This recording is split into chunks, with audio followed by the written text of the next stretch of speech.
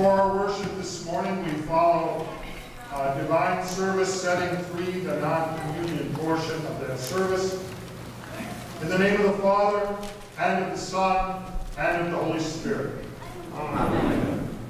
Beloved in the Lord, let us draw near with a true heart and confess our sins unto God our Father, beseeching Him in the name of our Lord Jesus Christ to grant us forgiveness. Our help is in the name of the Lord.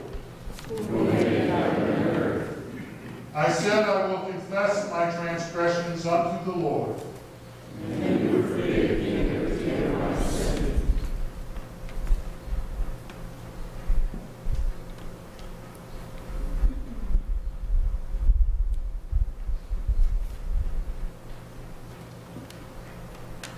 Almighty God, our Maker and Redeemer, we poor sinners confess unto you that we are by nature sinful and unclean, and that we have sinned against you by thought, word, and deed. Wherefore we flee for refuge to your infinite mercy, seeking and imploring your grace for the sake of our Lord Jesus Christ.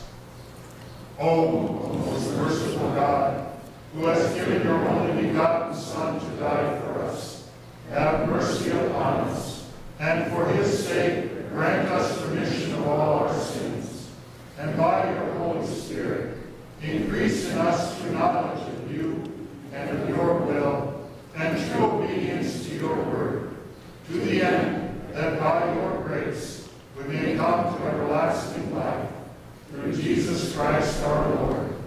Amen. Almighty God, our Heavenly Father, has had mercy upon us, and has given his only Son to die for us, and for his sake forgives us all our sins. To those who believe on his name, he gives power to become the children of God, and has promised them his Holy Spirit. He that believes and is baptized shall be saved. Grant this, Lord, unto us all. Amen. Please take in hand the worship insert sheet, the bulletin. There you will find the introit for this 5th Sunday after Pentecost. Let us read the introit responsibly, the congregation taking the indented line.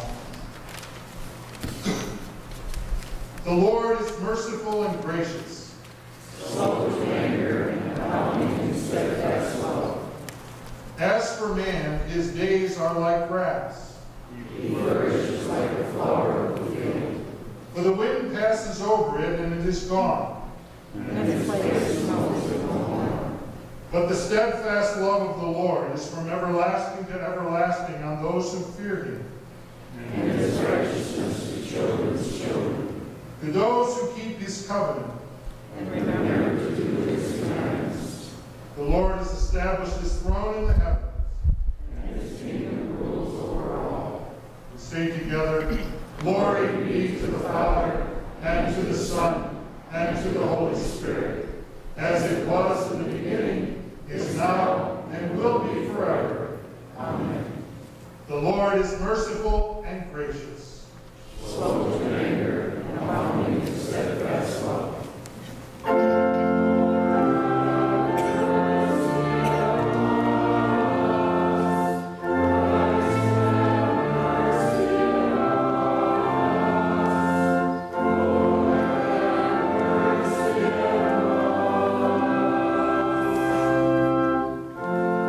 Glory be to God.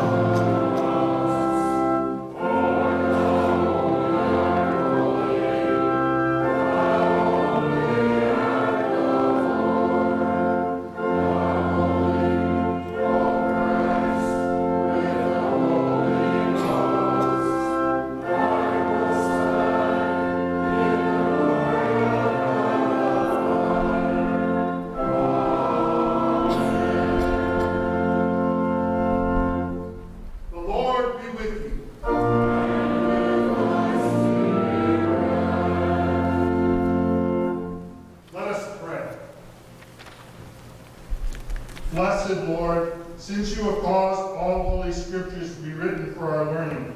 Grant that we may so hear them, read, mark, learn, and inwardly digest them, that we may embrace and ever hold fast the blessed hope of everlasting life, through Jesus Christ, your Son, our Lord, who lives and reigns with you in the Holy Spirit, one God, now and forever.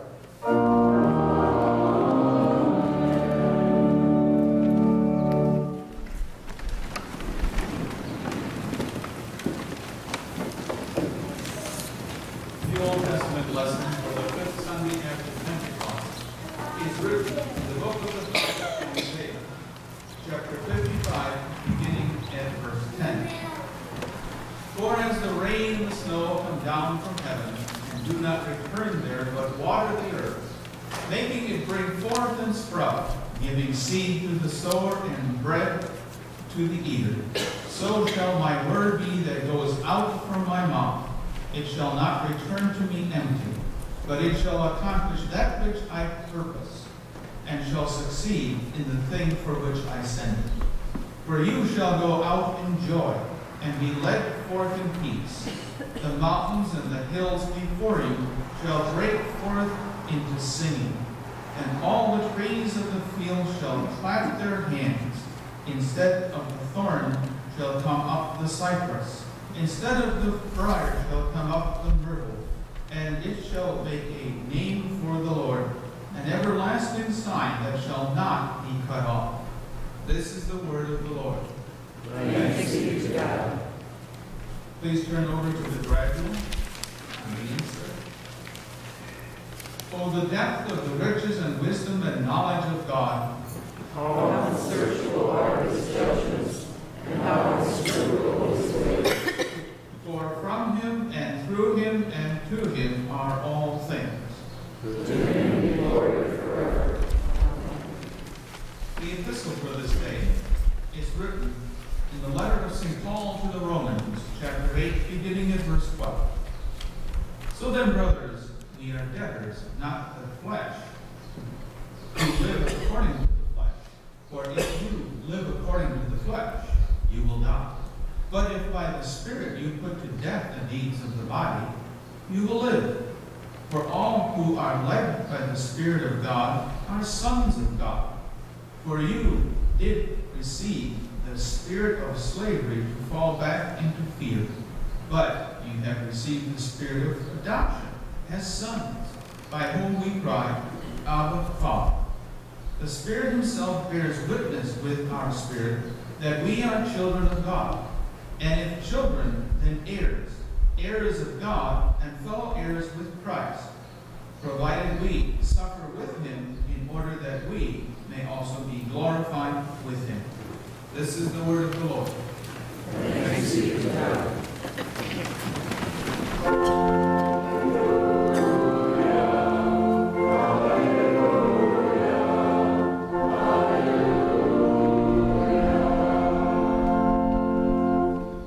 The Holy Gospel according to St. Matthew, the 13th chapter, beginning with the first verse.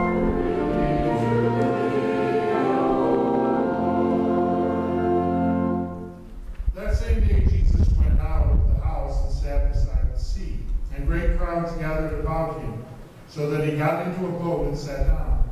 And the whole crowd stood on the beach, and he told them many things in parables, saying, A sower went out to sow. And as he sowed, some seed fell along the path, and the birds came and devoured them. Other seeds fell on rocky ground, where they did not have much soil, and immediately they sprang up, since they had no depth of soil. But when the sun rose, they were scorched. And since they had no root, they withered away. Other seeds fell among thorns, and the thorns grew up and choked them. Other seeds fell on good soil and produced grain, some 100-fold, some 60, some 30. He who has ears, let him hear. Hear then the parable of the sower. When anyone hears the word of the kingdom and does not understand it, the evil one comes and snatches away what has been sown in his heart. This is what was sown along the path. As for what was sown on rocky ground, this is the one who hears the word and immediately receives it with joy, yet he has no root in himself. but endures for a while, and when tribulation or persecution arises on account of the word, immediately he falls away.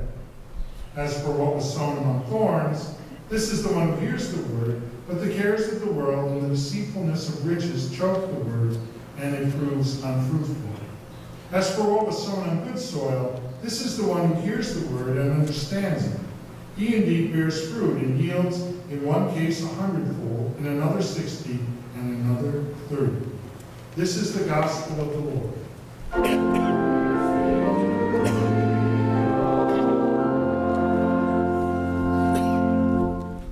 Let us now join together in the common confession of our faith as we say the Apostles' Creed. I believe in God, the Father Almighty, maker of heaven and earth, and in Jesus Christ, his only Son, our Lord, who was conceived by the Holy Spirit, born of the Virgin Mary, suffered under Pontius Pilate, was crucified, died, and was buried. He descended into hell. The third day he rose again from the dead. He ascended into heaven, and sits at the right hand of God the Father Almighty. From thence he will come to judge the living and the dead. I believe in the Holy Spirit, the holy Christian Church, the communion of saints, the forgiveness of sins, the resurrection of the body, and the life everlasting. Amen. The congregation may be seated at this time. I invite the children to come forward for the children's message.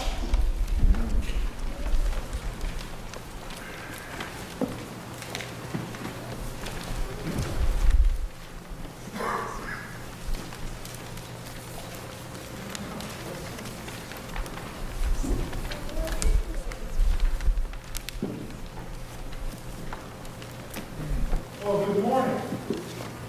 How are you? Enjoying the summer? You know, in the second lesson that Mr. Pickleman read today, and I'm going to talk about that in the sermon, talks about how God makes us special. That we are very special people to Him. Well, we're special people to other people too. For example, I want to show you a picture of that today. Picture of a very special person. Do you see that person? Do you know who that is? That me? No, that's not me. That's my granddaughter. She was born a few weeks ago. And last week, I went to a faraway place called Kansas where she was baptized. Now, she's special to me because she's related to me and she's my granddaughter. But she's special to God in that through baptism, God said, I want you to be my child. I want you to belong to me. And that's the same way He does with us. Through baptism, God says, you're my child. So here's the gifts I want to give you. Whenever you sin, I forgive you. I will be with you always. I will give you strength. I will give you joy. My love will always be with you. So you are very special people. God makes you special people. You're special too, special to your moms and dads and to other relatives, but God always makes you special as well. And I hope you never forget how special you are to God. Now, I have a bulletin with me that you can work on. It talks about the gospel lesson especially. There's a sower sowing the seed and the different things that happen to the seed. And as you go back to your seats, we will sing the next hymn.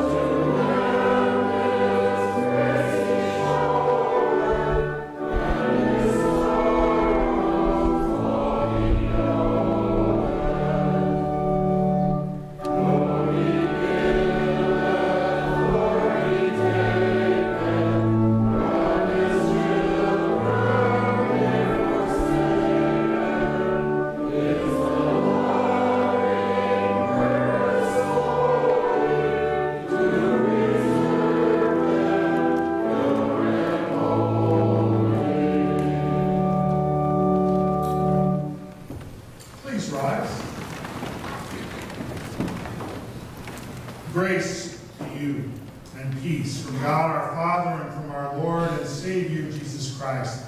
Amen. The text for our message this morning is our epistle lesson, Romans chapter 8, verses 12 to 17. So then, brothers, we are debtors, not to the flesh, to live according to the flesh, for if you live according to the flesh, you will die. But if by the Spirit you put to death the deeds of the body, you will live. For all who are led by the Spirit of God are sons of God. For you did not receive the spirit of slavery to fall back into fear, but you have received the spirit of adoption as sons, by whom we cry, Abba, Father. The Spirit himself bears witness with our spirit that we are children of God, and if children, then heirs. Heirs of God and fellow heirs with Christ, provided we suffer with him in order that we may also be glorified with him. This is our text.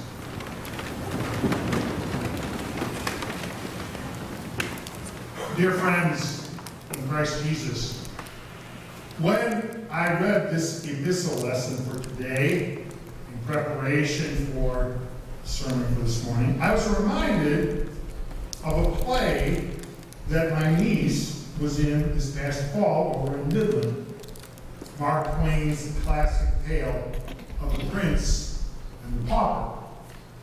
In case you, by some remote chance, may be unfamiliar with the story, let me simply say it is the tale of two boys who look remarkably alike. One is a prince who is bored by a structured life of excess, and the other is a pauper who is tired of begging for scraps and dreams of better things. They meet by chance and decide to switch places. Both of them get quite an education, which is what makes the story so compelling. Seeing how the poverty-stricken pauper struggles being at the top, not knowing how to act. Or seeing how the prince's eyes were open to what it means to be poor, forced into poverty, dominated by cruel parents. He was in line for everything, and yet he lived as a slave. Now, I bring up the story of the prince and the pauper because it reflects what we see happening a lot in the world and in the church today. In the world, we have spiritual paupers, people who have no faith, who have no claim to the blessings of heavenly sonship because they have no, nor are they interested in any relationship with God. And yet they seem to be the princes who are continually enjoying the so-called good life. On the other hand, many Christian princes, men and women who by faith have been adopted into God's kingdom, are living like slaves, afraid of condemnation, feeling like they are forced to earn whatever meager blessings they receive, and not enjoying the inheritance that was theirs. Addressing this problem in our text for today, the Apostle Paul declares that we are God's heirs. We're not slaves, and that we should live and enjoy the blessings and benefits that the Holy Spirit gives us. Now, as I said, there are many paupers in this world pretending to be princes. In Mark Twain's story, the pauper didn't really think about the consequences of switching places with the prince. No, all he wanted was to indulge in every material pleasure that he could get his hands on. And that's exactly the way some people are today. They don't really give a thought to the eternal consequences of their actions. Death is something that's always happening to someone else, not to them. And the whole notion of hell, it's laughed at nowadays as nothing more than a fairy tale invented to try and scare people into doing the right thing. People live purely for what they call the good life, pursuing what this world has to offer, whether it be pleasure, possessions, power, or popularity. People want it all. The nicest house, the newest gadgets, the fastest cars, all the best things money can buy. And yet, like the character in the story, they are still just paupers, not princes. Having rejected God's grace, none of what they think they have is real. None of it is going to last or endure. In the end, they have no inheritance. In the big picture of eternity, they will die, forever lost in the sins of the good life, consigned to the torments of a place they were told did not really exist. That so many people are deluded into this type of mindset and lifestyle is sad, and it's tragic. But equally so is the fact that in the church today there are many princes who are acting like paupers. Christians who are free to live for Christ, but who instead are living like slaves. These are people who believe that being a Christian means a ticket to heaven when you die, but feel that living the Christian life is a lot like hell on earth. These are people who have forgotten about the inheritance that is ours as God's children, or that the blessings from that inheritance belong to us right here and now. Instead, these people live their lives in constant fear. They go to church in fear. They contribute their offerings in fear. They serve God in fear because they're always feeling guilty, expecting to be punished.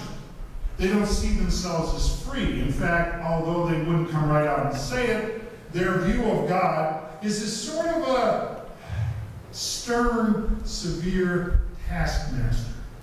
They don't serve him out of love, they serve him out of fear that something bad will happen if they don't. Life becomes a quest to try and earn God's favor, always in fear of condemnation. Like the prince who had it all but allowed himself to experience poverty and quickly regretted it, many Christians are sons and daughters of God with all the rights and privileges our Lord offers, and yet they live their lives as paupers and slaves. What a messed up picture this is. People trying to earn God's favor through the law. It cannot be done. Paul writes earlier in Romans chapter 8, "For God has done what the law, weakened by the flesh, could not do, sending his own Son in the likeness of sinful flesh and for sin." You see, living like a slave, thinking that by doing so you can escape God's condemnation is not only unattainable, it is totally unnecessary. Look at what Paul says in our text. "For if you live by the flesh, you will die. But if by the Spirit you put to death the deeds of the body, you will live." Living by the Spirit means that we have adoption as sons. When you stop and think about it, adoption means something very important. It means that we became God's children, not by our own doing. It's not because we were smart enough, strong enough, and certainly not righteous enough. We are God's children because he adopted us, which means he chose us. Why in the world would you want to live as a slave? Constantly in fear, struggling to earn the favor of God when you already have that favor. The good works we do cannot possibly earn us one bit of God's love. We already have that love. Never forget that God chose us by his grace. Grace means God's undeserved love to us, borrowing the words of Martin Luther, without any merit or worthiness in us. This adoption relationship is one of freedom. Again, Paul writes, "For you did not receive the spirit of slavery to fall back into fear, but you have received the spirit of adoption as sons." We aren't paupers and slaves. We are no longer forced to serve. We are no longer living in fear of condemnation. We are no longer trying to earn God's favor. Instead, through the Holy Spirit, we can boldly call God our Heavenly Father. We can cry out, "Abba, Father," and know beyond a doubt that, as our text declares, this is the Holy Spirit himself bearing witness with our spirit that we are children of God. And don't forget that being a child of God means more than just a ticket to heaven when you die. It means blessing and the fullest life imaginable right now. Being a child of God carries with it certain rights and privileges. As Paul says, we are heirs. Heirs of God and fellow heirs with Christ. What I want to ask you is, what exactly does that mean, to be a fellow heir with Christ? It means that we share in the forgiveness which he purchased and won on the cross. So punishment and condemnation are gone forever. It means that we share in the victory over the grave which he accomplished on that first Easter morning.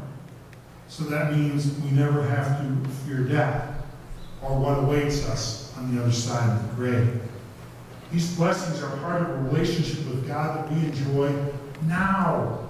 We are heirs now. It drives me nuts when people talk about the Christian life as a life of hell with the promise of heaven at the end. It's not like that at all. Our inheritance will be wonderful in heaven, to be sure. But that inheritance is already ours here on earth. We share in Christ's forgiveness now, so we no longer have to endure guilt and condemnation. We share in Christ's power now, so we don't have to go through life feeling helpless and afraid. We share in the Holy Spirit's peace now, the peace that surpasses all understanding, the peace that doesn't take away all the struggles and conflicts, but helps us to know we are safe and secure even in the midst of them. We are princes in God's kingdom, with all the blessings and benefits that means. So don't live your life as a pauper, but as the prince you really are. Enjoy the spiritual blessings that God offers to you now. There is, however, something I feel needs to be emphasized.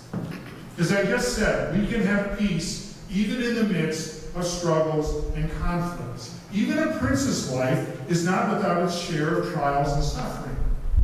The cross is a part of our life, just as it was a part of our Lord's. There are times of pain and suffering, during which God gives us his strength and peace and hope.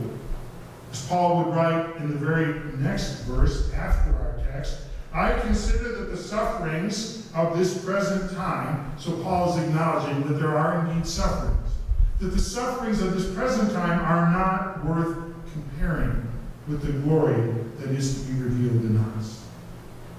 When you run headlong into sufferings in your life, remember that you are a son, not a slave.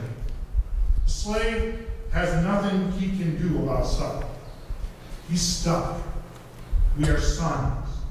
We can call upon our Heavenly Father in any time of need. Call on the name of the Lord. Tell your Father what you need. Make use of the gifts the Spirit offers. Do you need more strength, more peace, more hope in your life? Then don't neglect to hear and read God's Word. Don't neglect to receive Christ's body and blood in the Lord's Supper whenever it is offered. And don't forget, every day when you look in the mirror, that you are a baptized child of God. In all of these ways, our Lord's arms are outstretched to us, offering us forgiveness, strengthening our faith, and filling us with the blessings we need for each new day. Don't ever neglect the many benefits we have as princes in God's kingdom. So while many spiritual paupers in our world today may seem to be living like princes, and many who are princes in God's church may seem to live like paupers, let us never, ever lose sight of the fact that we are adopted children of God. And by that adoption, we are not only God's children, but also heirs. Heirs of eternal salvation in the future, and heirs of blessing right now that come through knowing Christ. May we never serve the Lord with the attitude of a slave, feeling forced or fearful. Instead, let us have the attitude of grateful children, showing our love and appreciation for the Father who has done so much for us. Paupers or princes, slaves or sons. The choice of how you are going to live your life is up to you. Amen. And now may the peace of God, which surpasses all human understanding, may it keep your hearts and minds through faith in Christ Jesus. Amen.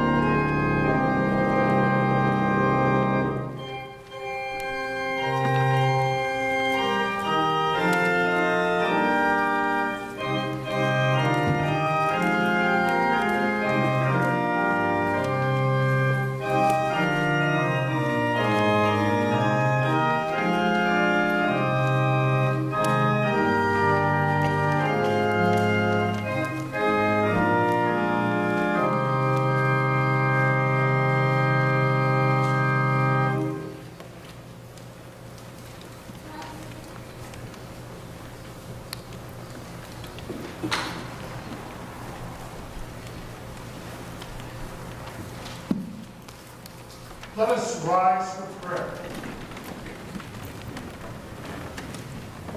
In our prayers this day, we ask God's blessing upon a number of our members and those close to our members who are going through physical needs at this time. We pray for Jan Walter, who's having some physical problems and had tests last week. Margot Cohn and Mary Schlicker, both of whom are hospitalized at this time. Dale Beanlander, who is recovering from hip surgery last week. Vida Henry, who is still recovering from the car accident that she was in. Peggy Avery, the mother of Mike Avery, who is undergoing radiation. And Jim Hoff, who has slowly been making some progress toward feeling better and getting stronger. Let us bow our heads in prayer. Gracious God, our Heavenly Father, we thank and praise you for adopting us to be your children. Guide and keep us so that we do not put too much value on the things of this world, but always seek your will in our lives. Help us to rid our lives of fear that we must earn our favor with you. Instead, always hold the cross of your Son before our eyes, so that we might continually be assured of the forgiveness, life, and salvation you so freely give. Father of all mercy and grace, we ask you to continue to watch over our members and those loved ones of our members in their various physical needs. Be with Jan, Margaret, Mary, Dale, Vida, Peggy, and Jim. Continue to heal and strengthen them according to your plan for their lives. Guard and keep their faith strong, so that they may confidently look to you in every time of need and be assured of your constant, loving presence. Lord, these petitions, as well as others that we carry on our hearts this day, we now bring before your throne of grace as we pray the prayer your Son taught us. Our Father, who art in heaven, hallowed be thy name. Thy kingdom come, thy will be done on earth as it is in heaven. Give us this day our daily bread, and forgive us our trespasses, as we forgive those who trespass against us. And lead us not into temptation, but deliver us from evil. For thine is the kingdom, and the power, and the glory, forever and ever. Amen. You may be seated for our next thing.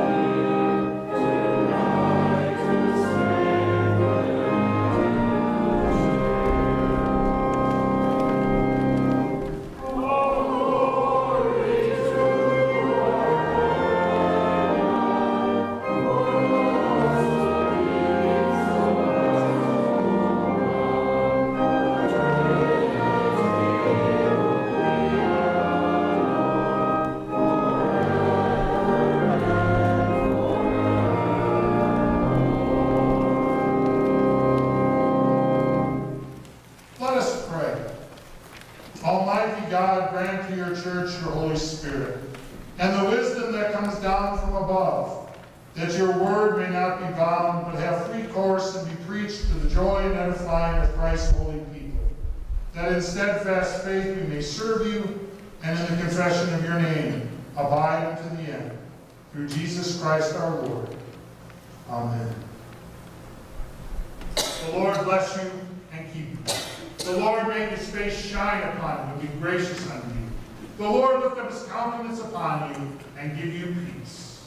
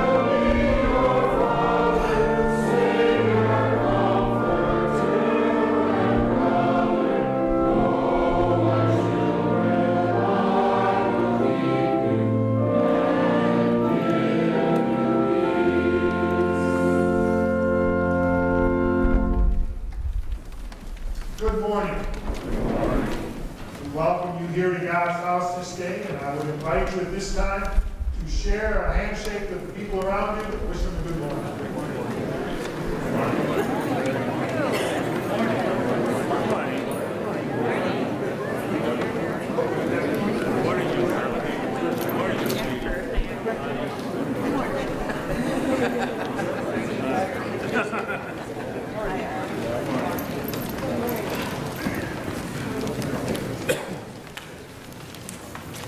Well, again, we want to welcome all of you who are here. If there happens to be a guest or a visitor among us, a very special greeting.